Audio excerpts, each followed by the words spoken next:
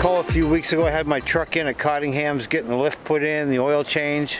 Fantastic job they did, by the way. If you haven't seen that video, it's in the list. I've been trying to figure out a way to get wheels and tires put on my truck without getting in. This is one of them don't tell Jen moments. So we are out here today at a conservation area, driving around. I'm trying to find some rough stuff to get into. Now on my truck right now I got Goodyear Wranglers, just a regular 20-inch Goodyear Wrangler. There's nothing special about them. I want to get a mud tire, I want to get a nice wheel. I'm trying to get her almost stuck, letting her drive so I can justify getting wheels and tires. Yeah, any of you guys have to do this? I mean, you all may be saying, what's this guy got to ask his wife to go get tires? You're about to see in a future video, guys, she just bought me a shotgun for Christmas. Very nice one at that. I want wheels and tires too. I'm just like that 9-year-old kid that wants everything, and I gotta slowly, gently bring these wheels and tires in. So, and you know, she finds out everything via video. Or I'll make a video about it. Next thing you know, it's in there. Oh yeah, oh, I've had those forever. Anyway, we're out here at a conservation area. We're driving around trying to look for some thick spots that we can get the truck into and justify some wheels and tires.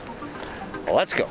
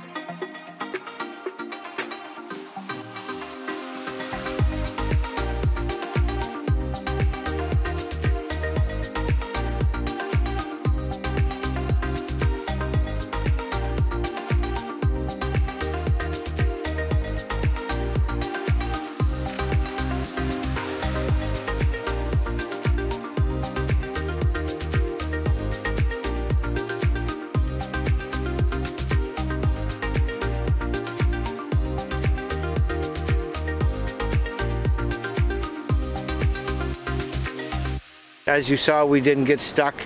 We're just out enjoying the afternoon, nothing else going on, so we thought we'd go for a ride. I was thinking about bringing the dogs out here today too, but good thing we did, and there's a lot of mud and it would have been a disaster. Anyway, that's all I got for today's video. I hope you enjoyed it. I'll give you an update on the wheel tire situation in the future, and as always, don't tell Jen. Later. Give you an update soon on the wheel and tire situation. I might just have to put my foot down and say, hey, it is what it is.